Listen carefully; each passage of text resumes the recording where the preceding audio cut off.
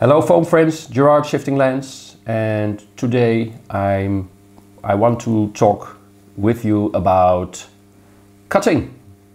And well, as you can see, I'm already preparing cutting shapes, or no, cutting sheets using the Proxxon machine. But that's not what I want to show you today in this video. Yes, we will cut, but we will not cut with the Proxxon itself. We will cut with hobby knives. Cut a few sheets. Let's show you what I mean.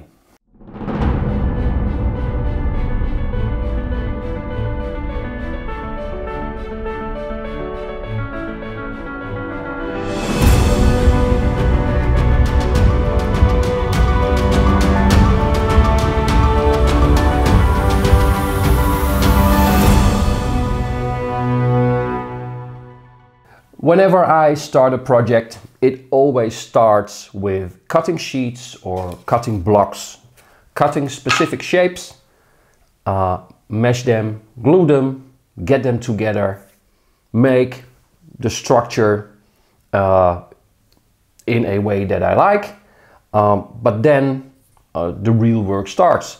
So all the basic shapes are cut using the Proxxon, but then the finer work mostly will be done using smaller knives. I have a few here, and just an example. I hear a lot about people using exacto knives, and an exacto knife is perfect. But there is a but. Anyway, let me just show you. This is my favorite little knife. It is a kind of surgery knife, and the thing about this knife, it's apart from that it's razor sharp, it is extremely pointy, and if I put it on the table, it doesn't go anywhere, it doesn't roll away.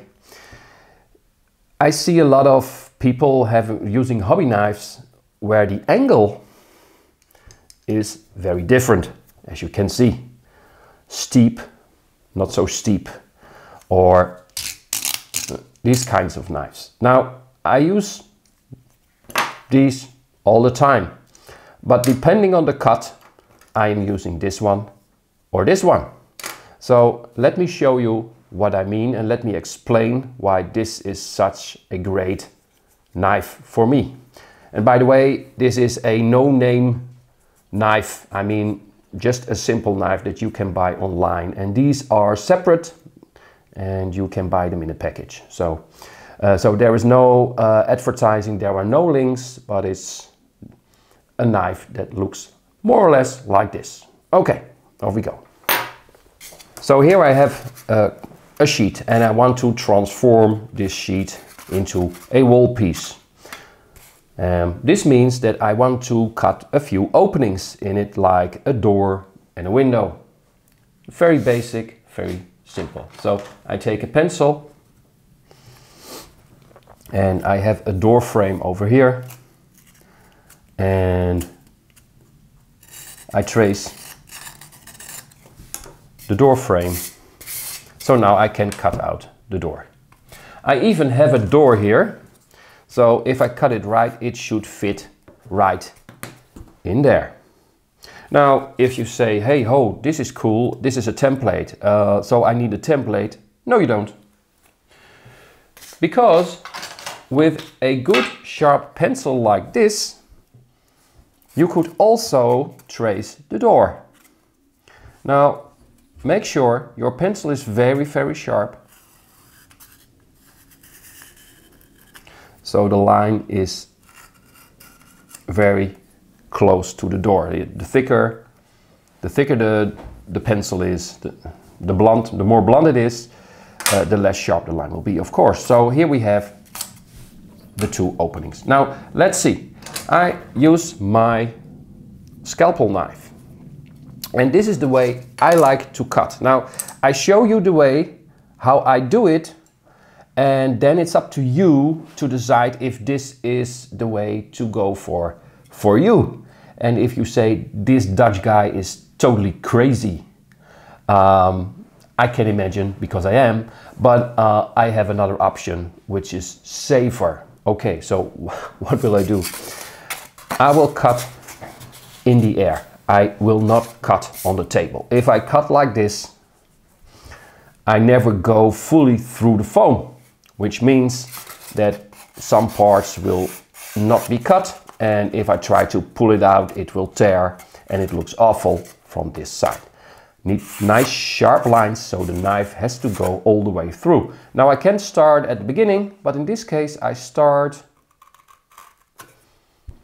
somewhere on this straight line. Few things. I go to that camera. Now you see that my knife is perfectly in an angle, a 90-degree angle. So that's what I want. If my knife should be like this, I exaggerate, or like this, I get a wall that goes inwards or it goes outwards.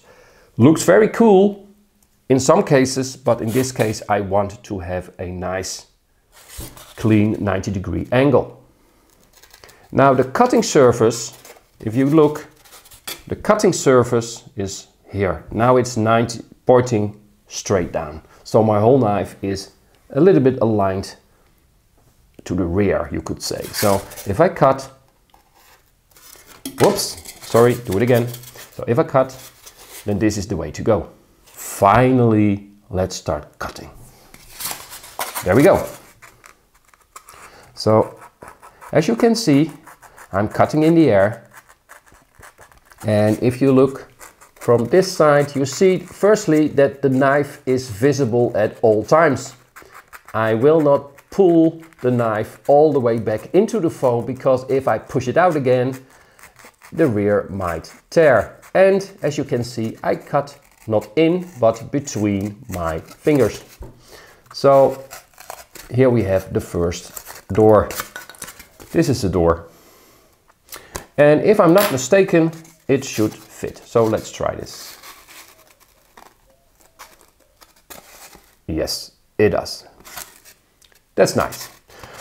I can do it again, and I will try and make a mistake. Just to give you a few tips. So I go in and I cut again. Now these lines are traced not using the door as a template. So I will try and stay on the inside of this shape. And here I will try and make a mistake. So here I will go a little bit away from the line and then go back to the line. Oh, that's a nice mistake. So here we have a door. This door should fit. Now it does fit, but as you can see, I've made a mistake here. I went too far to the inside. Now the most common solution is that I will try and correct this using my scalpel knife. But if I fail this cut, meaning that I will go over the line, then I ruin this shape. A safer way to fix this is using a round something. A round thing. It could be a pencil, could be a pen, whatever. And now I'm going to, yes, ladies and gentlemen, I'm going to massage the foam. So here we go. And as you can see, I'm pressing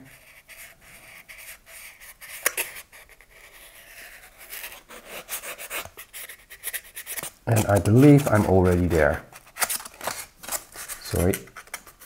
Okay, that looks nice. So the whole bump is almost gone. Sorry. And there you have it. The door fits in and this is hardly visible anymore. If there are any irregularities, use a little nail file or whatever. So cutting with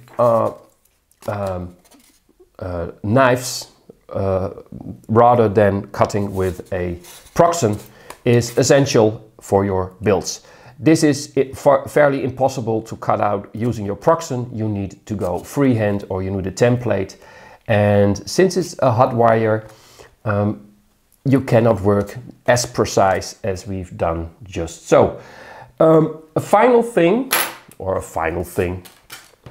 another nice thing. I have a window here and I don't have a template for this window, so I will try and do this again because I want to explain something to you still. So it looks awful, I know. So here we have this little window. Now, at the start of this video, I talked about using this knife rather than a knife that looks like this, the angle. And the reason for this is actually very simple. I start cutting out this window. Now, if I have a shape with a round that goes round, or that like Roman arches or Gothic arches, now this is actually quite still a large half circle. But if I want to cut smaller ones, or even this one, the sharper, or the sharper this point is, the more easy I can make my curve. Here we have a window. I did this with my scalpel knife, and this window should fit in. If it's not perfect, if it doesn't fit, use a pencil, massage the edges so it fits. Well, another option if you want to cut out windows is the following. I have two sheets and I want to cut a window out of this sheet. Now, I don't do it in the air between my fingers, but I will do it onto another sheet. There is a window drawn onto this sheet, as you can see, and now I want to cut it out. Instead of holding it in the air, I can now put it on the table. The knife goes in, and you can see it's all the way through because the sheet underneath is also attached to the knife. And I go at maybe a lower pace, but I go up and down slightly, but with every movement, the knife will stick through the first sheet, meaning that you get a nice clean cut on the other side of the sheet, on the rear side of the sheet, as long as the knife is all the way through this sheet of foam. So we'll finish it. And that's just so you can see. Now it's on my hand and I can even cut it like this, knowing that the knife will not go so deep that it will touch my hand. But just to make clear how this technique works. So instead of cutting in the air, put the two sheets on the table, cut through the top sheet, and I think that should work just fine as well. Let's see how the cut is. I think it's quite nice. So that's another option. If you don't like cutting in the air, try and cut using this double sheet technique. So a scalpel knife for me is essential. I hope it all makes sense, and I think this is a good start for the next video, in which I will also be using my scalpel knife quite a lot, because I want to show you how to work in layers. So hope to see you then. Thanks for watching and keep on crafting.